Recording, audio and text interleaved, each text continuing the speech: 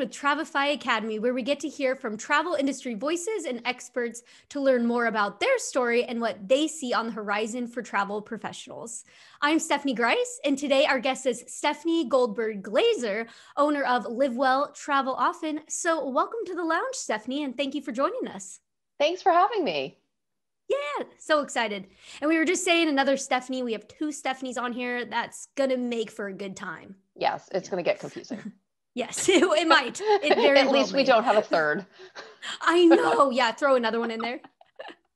But no, we're so excited for you to join us here today. And I'm just going to dive into questions because I know we have a lot to chat about. And I'm really excited to learn more about your background and just how you got started in the travel industry and, how your business has grown to where it is today. So first, can we start off with you giving us a quick background about yourself and your agency, Live Well, Travel Often? Sure. Well, it started a really, really long time ago. Just kidding. I was born in Miami, and I was actually born at a hospital, which is now Johnson & Wales University, which is pretty funny because I do actually like to cook a lot, although I didn't go to culinary school. And my grandfather actually had hotels when I was a little kid on South Beach, but then it was just called Miami Beach. And so when I was little, they would take me to the hotel for bingo night or whatever. And as 4-year-old me or 5-year-old me would call bingo numbers, and it was the 70s, just so you know, in case that wasn't obvious. It's so Miami. It reminds me of like Golden Girls. I love this. Yes. And eventually I was like operating the switchboard. I was like 6 years old and operating the switchboard. It was ridiculous. And that was my first introduction to hospitality. And now I've had my business I started my business in 2006. So I'm coming up on my 15-year anniversary at the beginning of next year, which surprises me every time I say those words out loud. Yeah. And I love it. I mean, this year's been a little challenging, if we're being honest. Yeah. Is this the most challenging year you've had? Probably. By a mile. Yeah. By 100 miles, by thousands of miles. Yes.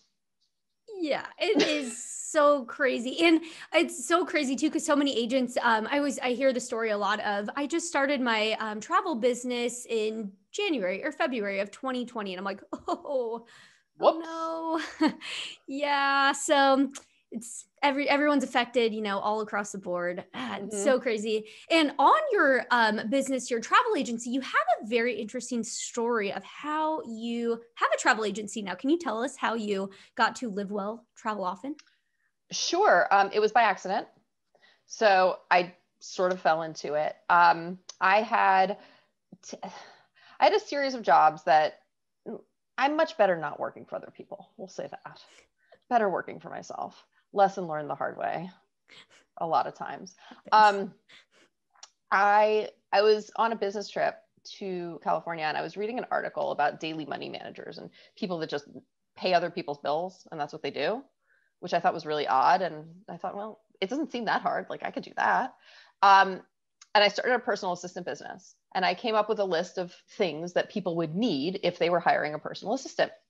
And after about 5 minutes, I added travel to that list. And it didn't actually occur to me to become a travel advisor, but I figured I could just book people's travel because I like to do it. I'm good at it. I like to travel. And turns out really, really good at booking travel, really not so good at the rest of it. I was doing some organizing, and people don't like you when you throw away their shoes. People like you when you send them on vacation. Oh, yeah. That would be a lot more pleasing for people. Yeah. That would that's how it started. So it was really just sort of dumb luck. I thought this was a good addition to the repertoire, and then it became the entire repertoire. Yeah, that's awesome. But that works. You found what works, Exactly. And how did you start finding your first clients? Oh, God. How did we find our first clients? That also probably was a little bit of luck and a little bit of,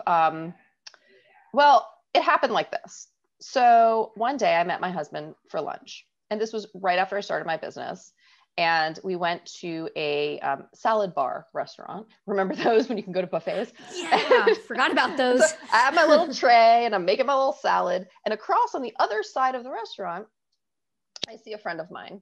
And he was like, have you started your business yet? And I was like, yes, I just started like 2 weeks ago. He's like, great. I'll see you Friday morning at 7:30.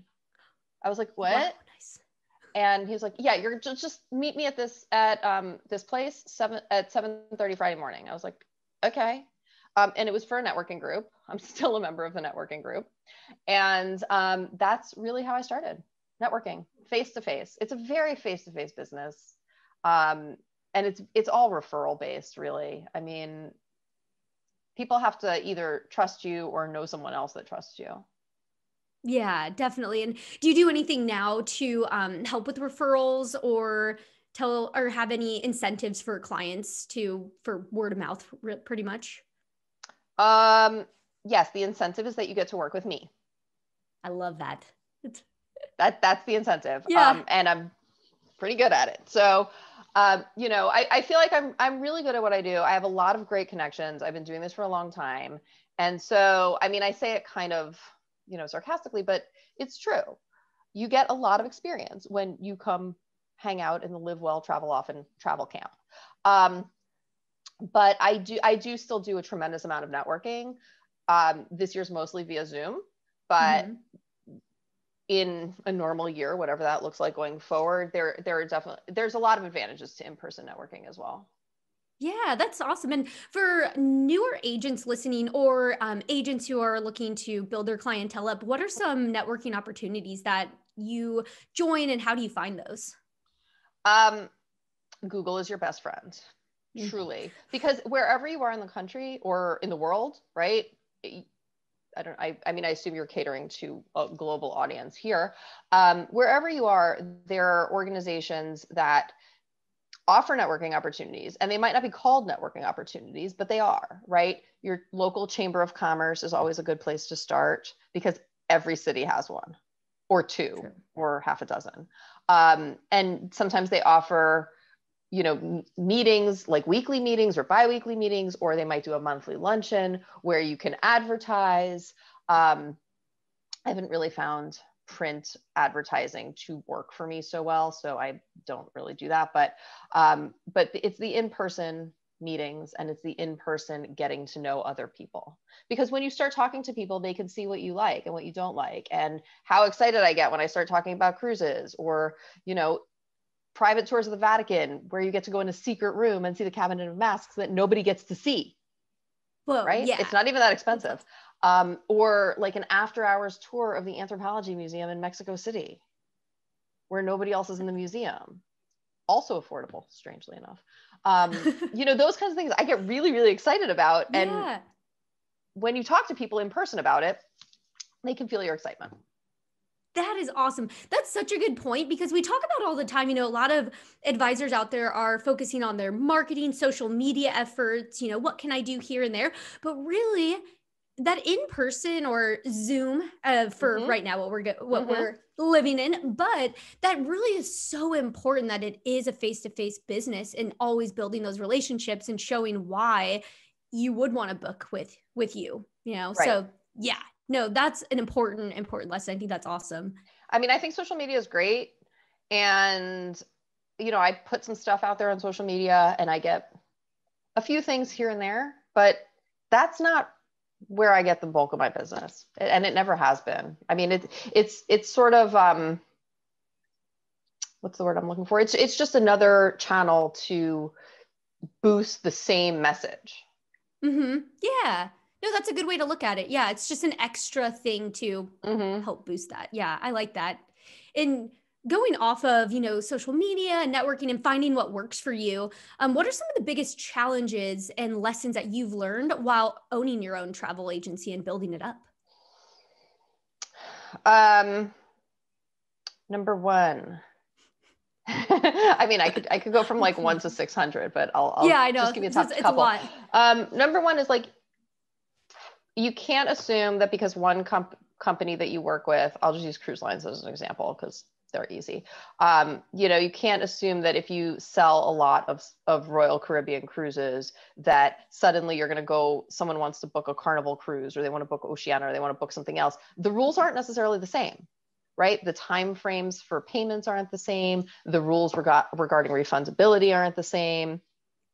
So there's different fare codes and different things. So you really have to learn your product and learn what your customer wants, because it's much easier to know what someone wants and then go find it than learn all of the products. And I think a lot of new people get hung up on that, right? Like, I just want to learn about all the products, but you don't have anyone to sell them to.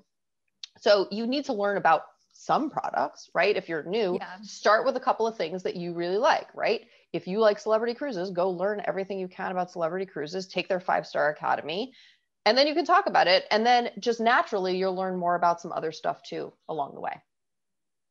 Yeah, that's really important. And there's so many of those resources available too, because those suppliers want you to know this stuff and want you to share this information. So yeah, that's really important. And what's your personal favorite? What's your favorite thing to sell? Your favorite type of travel? Oh God, it's so hard to say. You know what I really love to do? No, it's true. But what I really love to do, and I'm going to say my favorite thing to create, is going to be a cruise with a land component. Oh, yeah. So land and cruise, so you could do some really fun excursions and different private tours, but you also have that nice like hotel component, but you also have the cruise, so you don't have to unpack and pack every 2 days. So I like those kind of things. Yeah, that's nice. It's kind of a mix of a package with a little FIT in it, you know? Exactly. Yeah. Exactly. And it's really customizable to every client's needs. Yeah. Oh, if I were a travel advisor, I feel like I would have the same answer. That makes a lot of sense. I like that. And so going off of that, besides your favorite type of travel to sell, what is your favorite thing about being a travel advisor? What do you love most about this industry? Oh God, there's so many things. So many. Number one, we send people on vacation. So when people come home from vacation, they are talking about their great vacation and what a wonderful time they had, right? We're not selling boring old insurance policies. Oh, wait, we actually are, but it's only to go with your vacation. We're not selling something boring that you have to buy. We're selling something that's exciting and interesting and can be catered to exactly what you need. So like I've sometimes had people call me and they say, oh, this person did this trip and it sounded so great and I want to do that same trip. And I was like, really? Do you like all the same things that those people like? Well, not exactly. Do you have exactly the same interests? Well, not exactly. So why don't we tailor it to what you like? And then they look at me and say, we can do that? Sure, we can do that. This is actually what we do.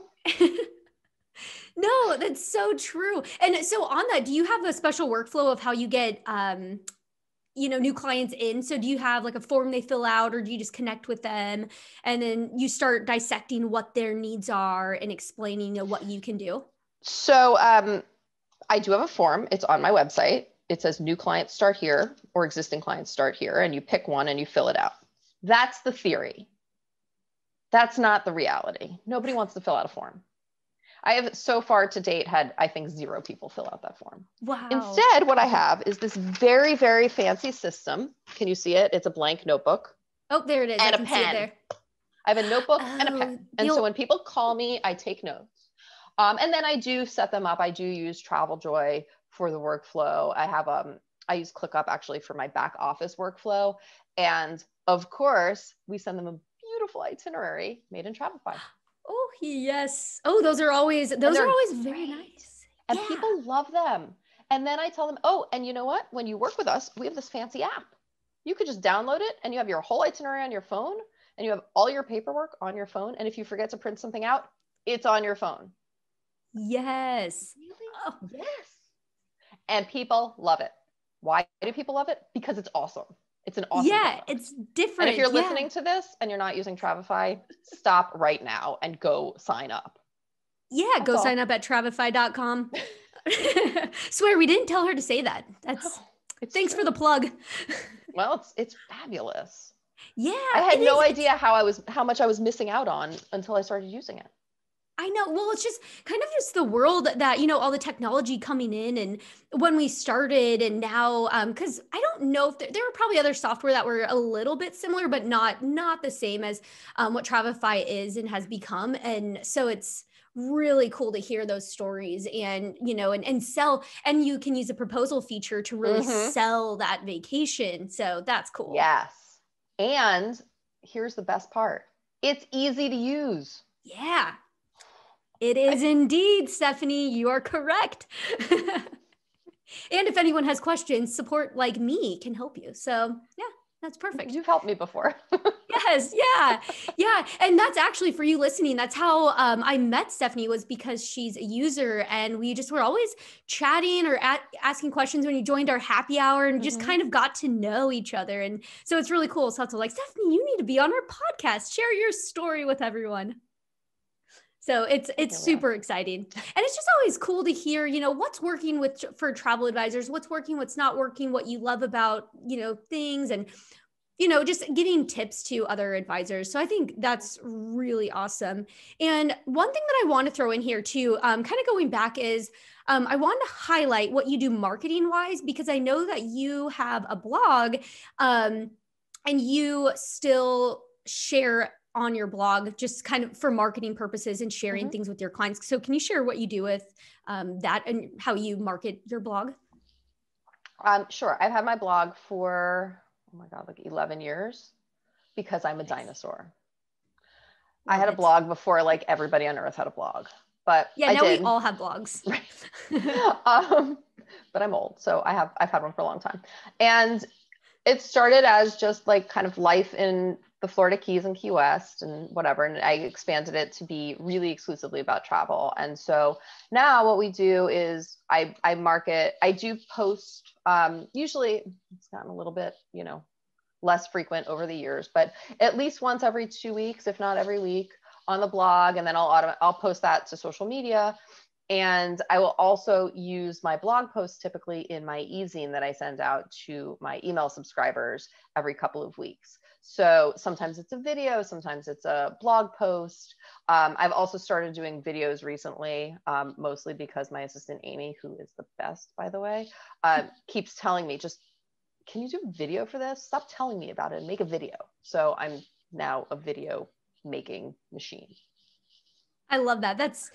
I know, no, that it's so true. And that's one thing that's kind of came out of, did that come out of 2020? Is it starting to make videos?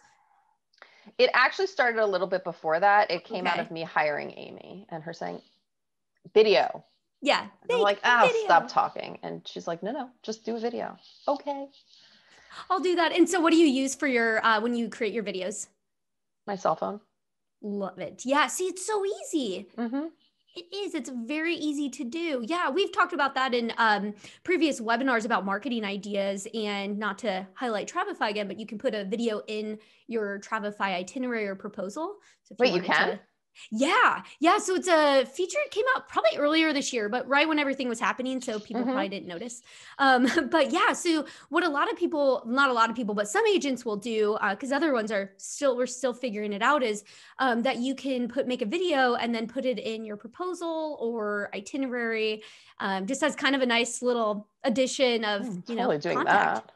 That. I'm totally doing that.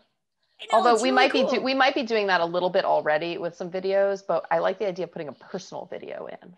Yeah, that personal touch. Well, and I really feel like with 2020, how we started using Zoom so much more, and this virtual face-to-face, and I think it's made a lot of people more comfortable about it, and shown how easy it is, and it costs nothing, and so yeah, I love that.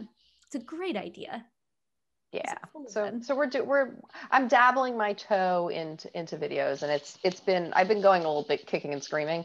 I haven't really been all in, but I'm all in now. We're making videos. Yeah, that's great. And is there anything so we're coming to the end of the year and we're going into a new year, which is always really exciting because, well, yes, on this particular year, yes. And for anyone listening, we are recording this in December of 2020. So We are still in 2020, so you might hear this in 2021. You've made it. Congrats. But we made it. But 2021, the beginning of the year, is always an exciting time of what am I going to do this year? What are my goals? So do you have any big goals for your business in 2021? Well, I think I have to resuscitate my 2020 goals because those were sort of crushed. Move those over. Yeah, we're just moving them right over. I have a lot of trips that were rescheduled for myself personally, in addition to my clients. And so I'm looking forward to some of those. Can I go back to marketing for a second? Not to change the subject again. Yep, go back. One of the things that we've started doing a lot of, and I really, really like, is in my social media posts, we'll add a sample itinerary. And that sample itinerary is the thing that we did in Travefy. And so it's just a sample of, it could have been something that we created for a client that we've taken, the personal information out of, or something brand new, or something that we want to create, or something that someone asked about one day. So we decided to just create a sample itinerary. And now when people ask, oh, do you have a sample itinerary? Here you go. I have one for practically the whole world. Yeah. It gets a little tricky when people ask how much things cost, because it depends and everything is customizable. But, and we make the sample itineraries really, really fancy. Oh, I love that. Yes. Oh yeah. Yeah. Cause you want to start from the high. All virtuoso. We can. Yeah. So yeah, we can. And virtuoso, we have that plugin where you can get all the information right away. It's awesome. So nice. Yes. That's a new feature too. Yeah. So we've had it for a while, but it was hidden. So I don't know, a lot of times. So it was in the place. And now when you added, which again, I think this was earlier this year, again, once everything was falling apart, we were like, look at all of these things. And then everything was happening. But that was one of them. Yeah. Where like, well, shoot, but people will see it when things get better. But yeah, so now when you load it, it just all comes up so you can see it right away. It's beautiful. Yeah. So exciting. Well, thanks. Yeah. Again, everyone, we did not tell her to say this stuff. So just tips. Yeah. Great. And so in 2021, are you building new trips, or have you been building trips, during more downtime or slower time, just kind of getting it ready for everybody to start coming in and asking about travel? Yeah.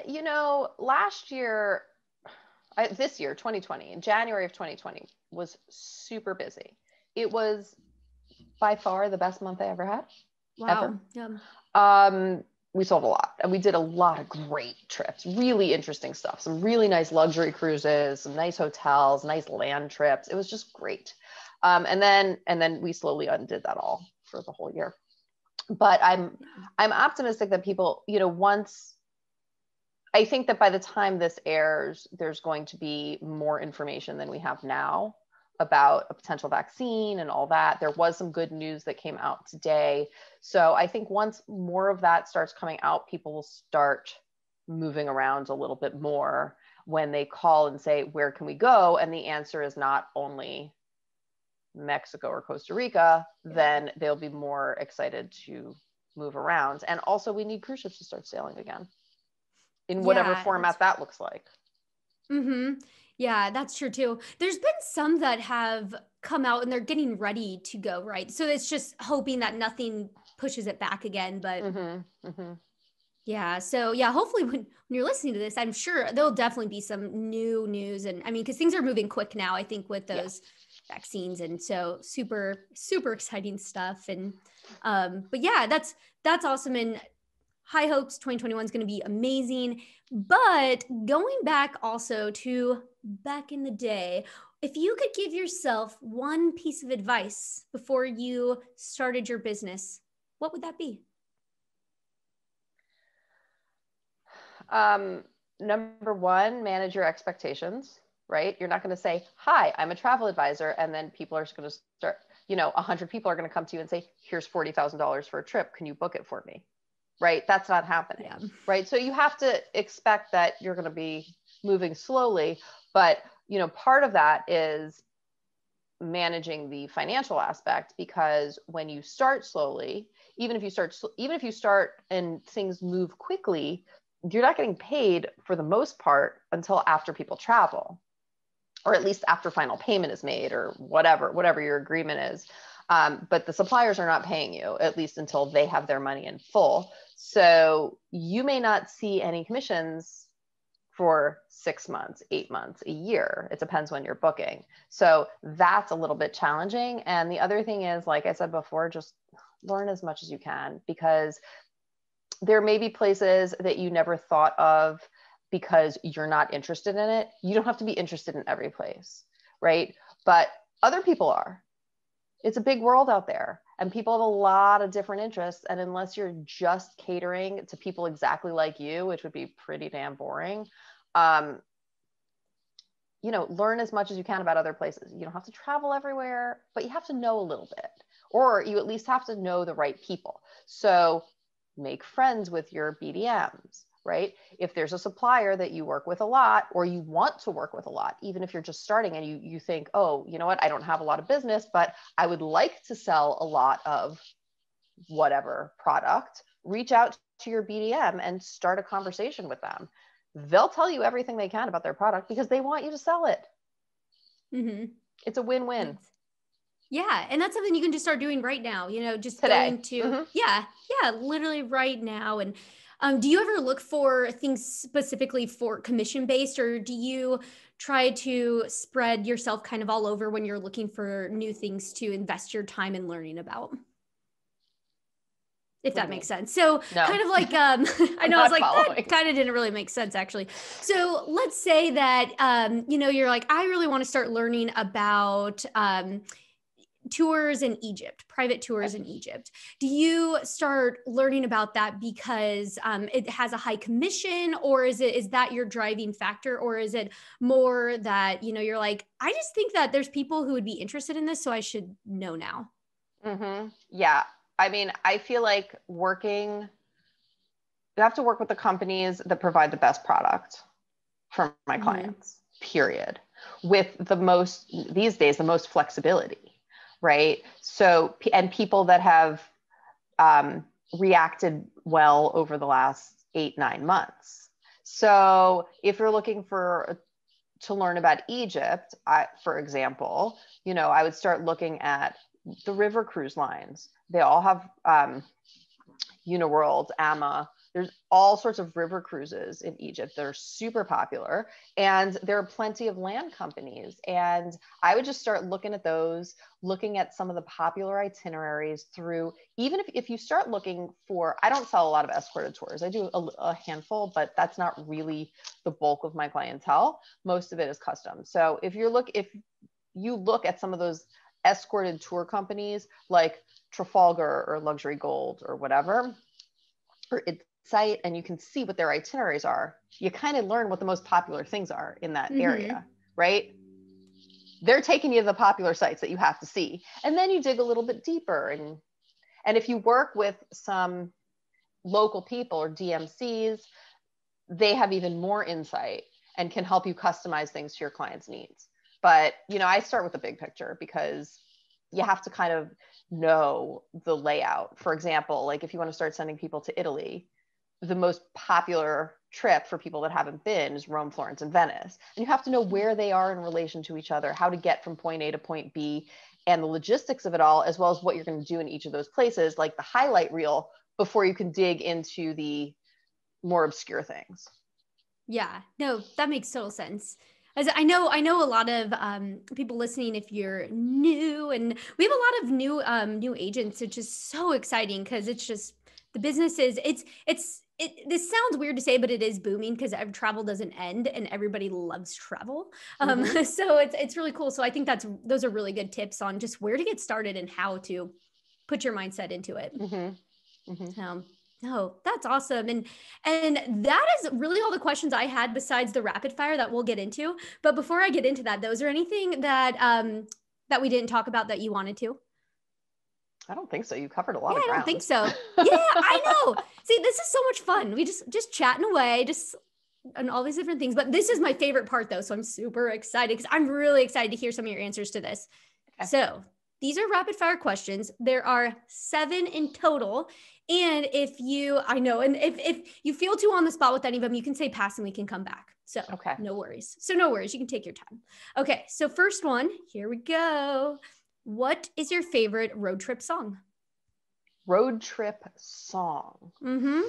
I think a lot of people would answer some road trippy songs, and I just want to listen to, whatever, like the B-52s the whole time. I like that. So you just put them on, I'm just let it picking go. something I like. Yeah, I like it. No, well, and it depends. Do you ever listen to like podcasts or audiobooks, or is it just music? Just put it on, let it play. Well, if I'm in the car with my husband, the only podcast or something like that we will listen to is Spanish, because we're trying to learn Spanish, because we should know more Spanish than we do. But he doesn't like to listen to people talk. He prefers music. So. Oh, well, yeah. If I'm in the car by myself, I will listen to podcasts. Awesome. No, I like that. Okay, so the next one, here we go. What is your favorite travel movie? Okay, this isn't really a movie. Sorry. But my new favorite thing is Somebody Feed Phil on Netflix. Oh. Have you seen it? Wait, it sounds familiar. It's a series. I'll have to look that up. It's Phil Rosenthal is the guy who created Everybody Loves Raymond, and now he has this travel show where he goes around the world and eats, and it's amazing, and you should watch it. Oh, I have. And okay, also that's ringing Phil a bell. Rosenthal, I feel like I should be earning royalties, because now there are a lot more people watching your show. Yes. You know who to call, Phil. And I'm going to go check that out, because that, awesome. Not to get off, I'll stay on topic here, but that is something that I've been loving to do, is watch travel shows right now, because we can't travel. So it's just like gearing us up for excitement. So yes, that's a great time to watch those. I like that. So speaking of traveling, what is your favorite destination that you have traveled to? That is so hard. I know. This question trips everyone up. Well, I have an answer for you, but I always ask my husband, like, what's the best trip or whatever? And he always, every trip that we're on, he's like, this is the best trip we've ever been on. Every trip. It doesn't matter where we're going. I mean, it has to be someplace good. But I would say my answer to that is Florence. Because it's amazing. We also have a very good friend that lives there. So we went for the first time when they got married, and nothing funnier than a room full of Italians doing the YMCA. I love that. I kind of want to go on YouTube and try to find a video of that. I can see it. Yeah. That's awesome. Yeah. Yeah. I love that. And the reason why also your husband probably enjoys everything is because you're probably planning it all. See, you're good at what you do. Mm-hmm. That's why. Oh, and when I ask him questions like, would you like to do A or B? He'll be like, whatever, you're the professional. Like, I know you have an opinion about it. Pick one. Yeah. Like, all right, it's this one. So this one is kind of similar, but a little different. What do you think is the most underrated destination to visit? Mexico City. Oh. I know. Yes. Right. That was right top. It was also the last place I went. We went just about a month and a half ago. And I was expecting for it to be fine. I was not expecting to fall in love. It is amazing. There's so much to do, tons of museums. A lot of them are closed because of COVID, but tons of museums, great food. People are nice, very user-friendly. Oh, the traffic sucks, awesome. But whatever. Yeah, that's what I was gonna say. I've been watching the Queen's Gambit, which is so good. And she goes there, and I've never thought about going to Mexico City. Now I'm like, oh, well, I guess it's not really doing too much. It's not too much of a spoiler, but they do go there. And I was like, wow, what a cool place. So it's awesome. That's good. You have sold me. And we have really nice Virtuoso hotels there. Oh, good to know. Look at this. I'm going to be planning a trip after this recording gets over. Good. So another question for you here is, what is the best meal you've ever had when traveling? Oh God, that is impossible to answer because there are too many. Where do I even begin? Do I begin in Bologna with these beautiful handmade gnocchi swimming in a pool of butter and sage? Wow. Is it a food tour in Barcelona where every stop is better than the last one? We're just enjoying and having some local stuff and having some local wine. It could be in Hawaii on our honeymoon at the beach house. I really could talk about food for days on end, but I will not hijack your podcast. Oh, maybe we need a spin-off series of food with the Stephanies. What to eat. Yes, Yeah. I'm in for that. I'm going to share that to CEO David after this. Like, so many ideas. So meal. So that all sounds delicious, by the way. But going on to books and articles, what is the last great book or article that you read or blog post? Oh, well, it's clearly my blog. No, yeah, I was going to say it's your blog, of course. The last great book I read. So I'm in a book club, and I tend to read, sometimes I read grudgingly what they pick, but I read them. And the last book was really, really good. It's called The Vanishing Half. Haven't heard of that one. It's really good. You should read it. It's a very quick read. It's easy, but it's excellent. Nice. Yes. Okay. I'm putting that on my Goodreads after this. Getting so much out of this. I love it. So happy to help. I know. This is awesome. Okay. So now this question is my absolute favorite is what is the craziest thing that has ever happened to you while traveling? Okay. I got one for you. Yes. It's a little bit of a long story, but again, because I'm a dinosaur, we took a trip to Montalcino, which is in Tuscany. It's where the famous Brunello di Montalcino vineyards are. And we didn't have maps. We didn't have Google Maps. We didn't have smartphones, but we had a rental car, which was not quite as automatic as some might make it out to be. So we had this rental car that didn't have park, but it also didn't have a clutch. So we're tootling through, and I got this appointment at Soldera, which, by the way, they don't just do appointments. Like, I emailed and said, can we come visit? And the guy, Gianfranco Soldera, emailed me back and was like, what's your interest in my winery? And I'm like, I really like wine. Yeah. So he's like, okay, fine. Here's your appointment time. So we show up, and it's like in a neighborhood, right? It's not this big fancy winery. It's in a neighborhood, but there are no signs. So we don't know where we're going, and we don't have maps, and we don't have Google. And so we're driving around back and forth on a dirt road, back and forth, back and forth. And the only person, I was like, we have to stop and ask somebody, right? But it's not like there's a 7-Eleven on the corner. So the only person that we encountered was this woman who's probably in her 80s. She was walking on crutches, and she was surrounded by chickens. Oh. And I don't actually speak Italian, so I had to ask her in my 17 words of Italian that I know how to find Gianfranco Soldera. I mean, we were like a block away, so she pointed us in the right direction, but she started having this entire conversation with me in Italian, which I didn't understand. And eventually I nodded and left. Yeah. So that was kind of funny. Nope. Oh my gosh. Yeah. Well, it's really funny that he's like, what is your interest? Or now it's like, bring everybody, please come. That's so funny. No, that is awesome. I love that. That's a great story. That's why traveling is awesome, because you have stories like that. But so also cool. that's why Google Maps ruin travel. You can't get lost anymore. That is true. That actually is really terrifying. As a millennial, I'm like, oh my gosh, how do you not have Google Maps or MapQuest? How? You know, you might not believe this, but there was a time where you had to go pick up people at the airport and you didn't have a phone to call them. You just had to wait. Yeah. And you could go like all the way up to the gate. Yeah. But you just had to wait for them. Wild times. You don't know where they're coming or what's happening. They might be delayed. I don't know. Yeah. So awesome.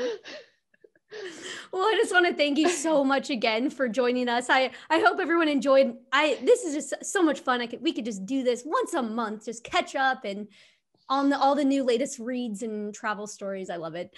But I just want to say thanks everyone for tuning into this episode of The Lounge with Travefy Academy. And thank you to our special guest, Stephanie, for joining us today.